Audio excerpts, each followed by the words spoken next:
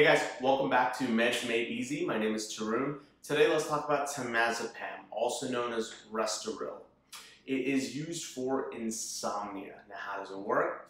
It works by inhibiting your GABA receptor, so it keeps more GABA in your brain. Essentially, the easy way to put it is the more GABA you have, the more calm you are. It's like a relaxer. It's a brain chemical that causes that. Sorry, I had to mention that part of it. It's a brain chemical that causes you to relax more. So let's get into this.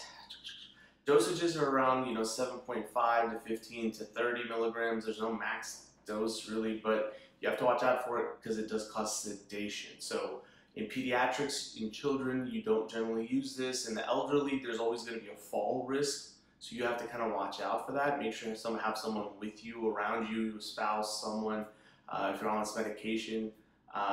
Like sleepwalking, stuff like that can happen, but it's not like common. But you're always going to be a fall risk just because you're going to be really, really drowsy. And that's the whole point. It needs to put you to sleep, right? Let's see here. There's a black box warning for using it with opioids. So opioids being, hydrocodones, Percocets, anything in that sort of class of drugs.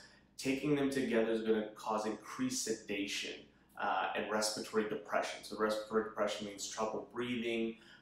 If you have too much respiratory depression, it means you're probably not breathing enough to get oxygen to your brain and stuff, so you could die, go into a coma.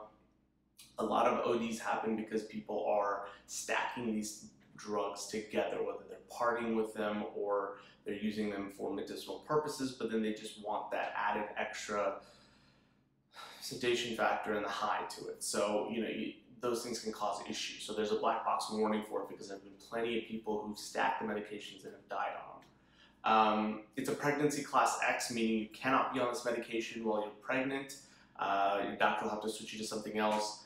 Breast milk, they say to use caution because there's not too much evidence, but you need to be talking through with it with your doctor to make sure that it's safe. But in most cases, I think you still try to avoid this if you can. You'd avoid this medication completely while you're breastfeeding. If you have renal or hepatic issues, liver issues, you will need to adjust the dosages, so make sure that your doctor is in the loop on this, or all your doctors are in the loop. I know sometimes patients will have tons of doctors who prescribe different medications. Make sure everyone's on the same page and they know what each and every person is giving you, so it doesn't interact. Time to peak in your blood is about 1.2 hours to 1.6 hours. And then half-life, meaning elimination in your body could be anywhere from 3.5 hours to 18 hours. Just depends on your body chemistry and your body dynamics. Half-life, and that's a half-life. Half-life meaning half the drug will be out of your system anywhere between 3.5 hours to 18.4. That's just the way we kind of talk about it in the medical world, half-life. So it could be potentially long, it could be potentially short. It just depends on your body and how you process it. Here's the list of side effects we're going to put up right here. Really, the big ones you want to watch out for is like drowsiness, lethargy, things like that, because it is going to down you. So if you don't get in a car and drive on this medication, I think that goes without saying, but it doesn't hurt to mention it. Another quick little bit, a lot of people will take exogenous GABA, so exogenous meaning like over-the-counter neurotransmitter and stuff like that. You can actually buy GABA. It's not exactly the best stuff ever. You shouldn't really be taking it, but the science suggests that it can't even cross your blood-brain barrier, so your brain is encompassed by a membrane, kind of like a plastic, to kind of protect it from anything getting into it. So this is the neurochemical that your brain produces, but if you're taking it by mouth and you're taking capsules and it can't even penetrate through that sac to get into your brain, then it's really useless. So, I don't think the stuff's that expensive, but still, you're coming out of pocket for something that's not going to help. So just watch out for that, because I know a lot of people go, well, why should I take this medication when I could take the exogenous stuff over the counter for it? And it's not the same stuff at all.